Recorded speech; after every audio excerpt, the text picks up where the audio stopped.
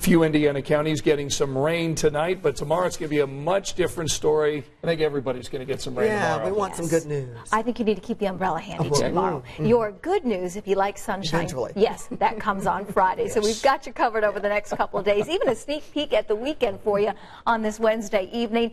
We did have some rain today. Steadiest fell this evening, so if you had some outdoor plans earlier today, it was more of an interruption than anything else.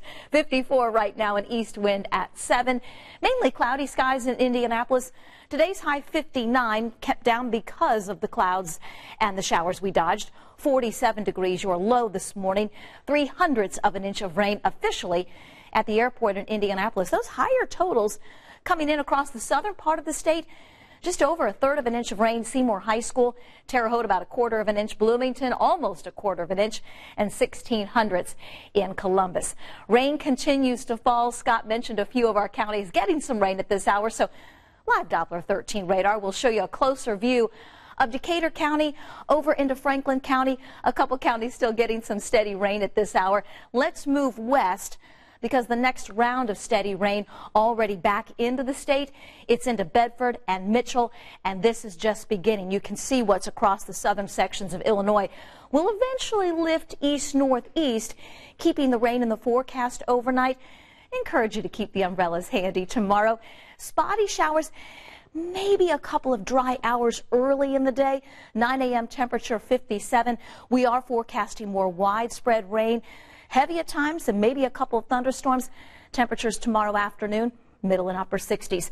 To the timeline with Future Track 13. Actually doing a great job of the placement of the rain this evening. Spotty showers around for the morning drive, but not a washout early.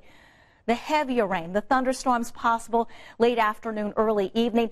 This is 6 p.m. and we may end up with a couple lines of rain and storms that will linger through this time tomorrow, before eventually this weather system moves out, and that will happen by Friday afternoon. That's good news if you've got some Friday afternoon plans, and also good news for Race for the Cure Saturday morning. A sunny start, a little cool. Race begins at 9 a.m. Forecasting 46, but temperatures will climb quickly back into the 50s. End of the weekend includes some sunshine and 60. 68 tomorrow, scattered showers and storms. A few areas may get some heavy rain. Some sunshine Friday afternoon, 65. Late day rain Saturday, but it's out for the end of the weekend. Sunday's high also 60.